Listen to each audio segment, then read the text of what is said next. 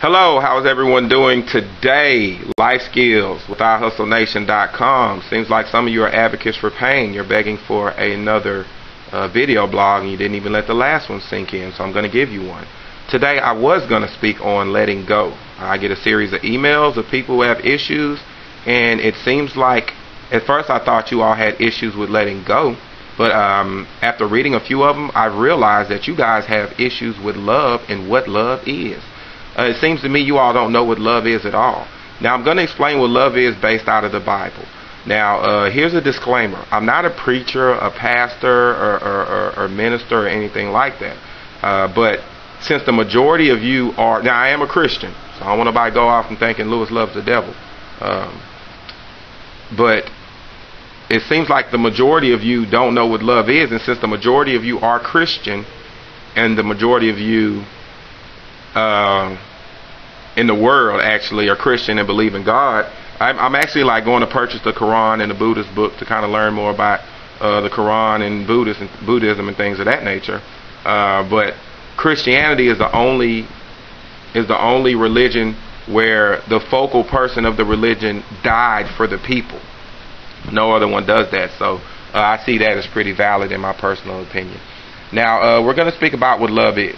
There are three different kinds of love. You have eros, E-R-O-S, eros, which is erotic romantic love. You have philios, which is a love based on friendship between two people. That's where the state Philadelphia, the city Philadelphia, that's where it's called the city of brotherly love. It came from philos. And then you have agape love, which is unconditional love. What I'm going to be speaking on today is agape love, the unconditional love.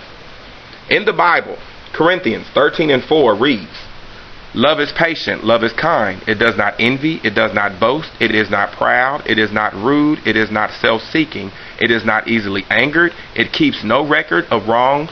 Love does not delight in evil, but rejoices with truth. It always protects, always trusts, always hopes, always preserves." And now these three remain: faith, hope, and love. But the greatest of these is love. First off, if I was love, I would be whooping some of y'all asses on a daily basis, because you abuse love and you don't even know what love is. You are based in love based on what you've seen in the media, and that is not love. That is what you call stupidity. It surprises me that out of all the songs made and out of all the movies made, not one damn person referred to the Bible and put in Corinthians 13 in reference to what love is. Now, it says love is patient, love is kind. Love is patient, meaning no one gets on your nerves. When you're in love, there's no such thing as being on somebody's nerves. First off, does anybody even know what the nerves do in the body? I mean, you take a saying and you beat the hell out of the saying. Oh, this person, they getting on my nerves. Do you even know what your nerves are? Do you even know the purpose of the nerves? Do you know what they do? I mean, you just pretty much take this saying and you abuse it. It says love is kind. Kind is from the Greek. Kind is a Greek word which came from the word usefulness, which it pretty much means putting love into action. Another kind is like to do a kind act, like somebody falls, you help them up. If somebody's sad, you make them happy. Being kind is also telling someone no. I had an aunt, she was on drugs. Crack was her best friend. She was skinny, she was withering, and she withered over to me and asked me for $20. I loved her enough to tell her, no, you can't have $20. You give her $20, you don't see her for 3 days. I kid you not. And then she come back looking like she ain't went nowhere. So being kind is also loving somebody enough to tell them no. Sometimes the best help is no help. It does not envy. Jealousy is I don't want what you have. Jealousy is like, why do they have that? You know, they shouldn't have that. I don't want them to have that. Love would say, I'm happy that you have that. Real love will always say, you know what? It's good that they have that. It's good that they have those accomplishments. It does not boast, and it is not proud. You know, people are always bragging, me, I, this is what I do. That's not love. Love, you come to people and say, what do you have going on? What are you doing? I'm happy that that's going for you. If you're gonna boast on others. Be proud for others. Love does not boast on your personal. It is not rude, and it is not self-seeking. Rude comes from the word unbecomingly, which means treating people rude or disrespectful. Trying to figure out how you can love somebody and call them a stupid bitch in the same breath. Same thing with, and you know that's a phrase that goes both ways. I've heard both races call, sexes call each other just crazy bad words. And you can't be rude or disrespectful to somebody when you love them. I remember as a child, my mother did some things to where she would really make me upset.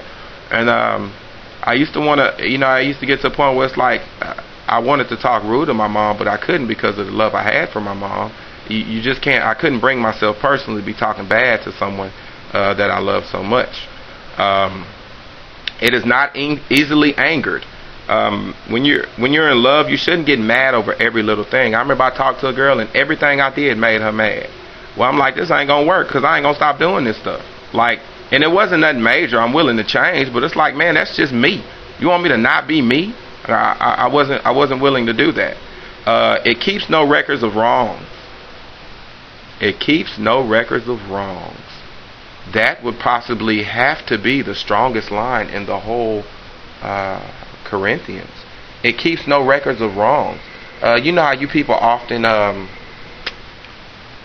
I remember that time he this. I remember that time he that. I remember when he was doing this. I remember when he was doing that. You don't bring up what was done before. First off, if you're harboring that, you're never going to fully love somebody because you harboring that inside. It's going to always come up. Anytime he goes somewhere, anytime she goes somewhere, she probably going to cheat again. It holds no records of wrong. So you can't be bringing up what happened in the past. If you forgave them, that's it. You done with it. Don't bring it up anymore. C.S. Lewis said that boasting is the most evil of sins. To love is to brag on others. I'm sorry I forgot to tell y'all that in reference to bragging. Okay. And it does not hold a checklist of who messed you over and things of that nature. I don't care what religion that you are. That is the best example of love I've ever heard. And at this point, the majority of you are probably questioning if you are in love or if you have ever been in love. As you can see, love takes work. You don't fall in love with somebody. You choose to fall in love with somebody. Whoever said you can't help who you fall in love with is a damn lie. Love is a choice. You choose to fall in love with somebody. Now, love is not, let me tell you what it isn't. Love is not liking somebody a whole lot. Love is not someone buying you things. Love is not someone abusing you mentally or physically. Love is not wearing a mask knowing that you're hurting inside. Love is not love is not going through the motions for the sake of saving face. And love is not good sex. I used to tell a female, to me, love is two people kissing at a bus stop. To me, that's love. Y'all both ain't got nothing. You on the bus and you're kissing at the bus stop.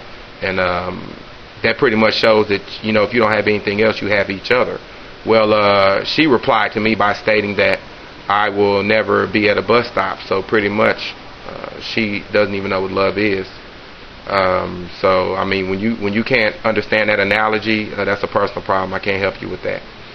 There are people who have been married and divorced and did not know what love is. They didn't even know that scripture existed. When you compromise love, you become who you despise. I grew up without a father. So while growing up, my father was not in my life. So I ended up becoming my father towards him when he started to try to become in my life. You become who you despise when you lack love. I turned into him. I neglected him. I didn't want to answer his calls. I didn't want to talk to him. Some of you are trying to find love and you're not capable of love. Until today, you didn't even know what love is. The most important thing is that you have to understand. When you ask where's the love is in you. You're not attracting love because you're not giving love. Let me give you an example of a story I heard of what love is. There was a pastor who had to preach at his wife's eulogy. His wife passed away. He called his wife baby. He said, me being a famous pastor, I remember there was a time where someone gave me a death threat, and the death threat would seem more realer than all the other death threats. They had their address and things of that nature. Well, the man wakes up one morning and the wife is gone, and he runs around frantically. Where's my wife? I can't find my wife. He runs in and out through the house. He runs outside, and the wife pulls up in a robe in the car. So the husband asked the wife, he says, hey, where did you go? I've been looking all over for you. Her statement was, they could have planted a bomb in the car, so I took the car and I drove it around the block just to make sure there wasn't a bomb in the car. Is that person you're in love with? Would they jump in the car if there was a bomb in it for you? Now I'm being messy. Life Skills with iHustleNation.com. I am Lewis Williams, and I appreciate your time.